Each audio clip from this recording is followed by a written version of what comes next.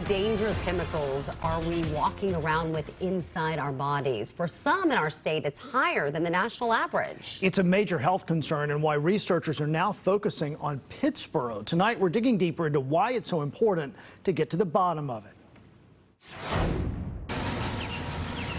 For several years now, we've talked about Chemours and its likely responsibility for releasing the chemical compound GenX into the water and air.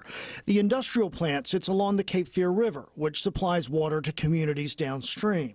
Researchers have found that people they've studied in Wilmington have higher levels of PFAS or forever chemicals in their blood than the national average.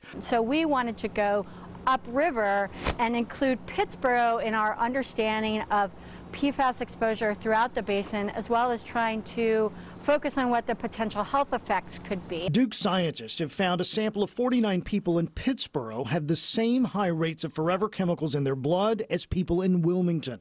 Jane Hoppin and her team at NC State will now conduct a much more extensive study with Pittsboro volunteers. How is it that these forever chemicals are being found in such levels upstream, including the Hall River area that feeds into the Cape Fear? Since certain PFAS can remain in our system for decades, some of it could have come from manufacturing plants that are long since closed. There's not a lot of furniture or textile manufacturing happening anymore, but waste products and discharge to the environment has happened and would continue to wash into the watershed over time. Many of these chemicals were designed to make our lives easier, including everything from nonstick cookware to waterproof gear. But now they've been found to cause thyroid conditions, cancer, high cholesterol, and a decreased immune system, now putting COVID into play. And your immune system is responsible for everything. So how you respond to an infection, how you respond to an allergy. And so for COVID, do people have higher PFAS? Are they going to get sicker when they get COVID? Are they more likely to get long COVID? We don't yet know the answers to these questions. Questions that may be easier to answer than find solutions to.